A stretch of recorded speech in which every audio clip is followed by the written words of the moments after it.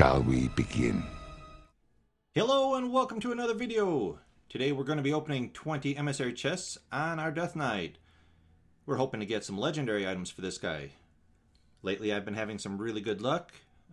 If you saw my video for the rogue last time, I lucked out, got the awesome legendary shoulders and the fox mount invite. Not much left other than some good stuff for other guys. But for those of you just joining us, in these videos, the emissary chests are rewards for completing the 4 world quests of a specifically listed emissary. Inside you're going to find various things like gold, order hall resources, artifact power items, follower equipment, and items to start the quest for the pet or the fox mount. And of course, like I said, what we're looking for, the legendaries.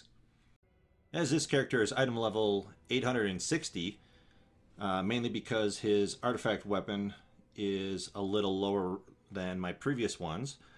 Trying to unlock some hidden talents and hidden looks on it. Really awesome when it gets it.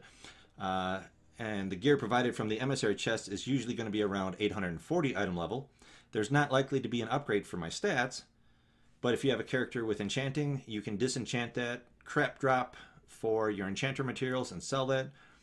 Or like this guy, you can just go and vendor it and make a smaller gold gain.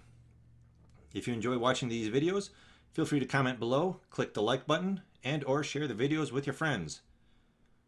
So, let's get started and see what we get on this guy. Some purple stuff.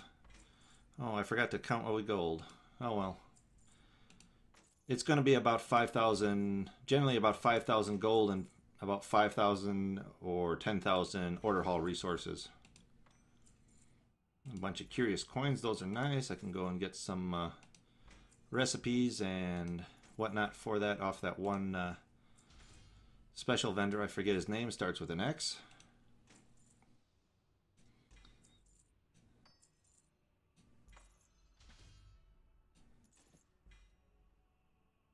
That it? Okay, so that's pretty much it. Doesn't look like we get very much. There's a small change up here I noticed. So let's see what we got. 835 now, that's about the same. I'm definitely not going to change anything on the boots. So far no upgrades, no upgrades. What is that? That's the neck. Okay, so we got an upgrade on the neck. Boom! I got an achievement, Brokenly Epic. I guess that's all I needed. That's not going to help. We got artifact item. Definitely not going to help. That would be nice if I didn't already have an 860. 840, 850, 35, 45. Not really seeing. Well, that's a small upgrade. Let's see. I lose some crit. Let's see. Which one? Yeah. Okay. So that one was the one I thought was gonna go. Come back and look at that in a minute, just see if it's better stats. And of course nothing there. Mastery. I think I want mastery over crit on this guy.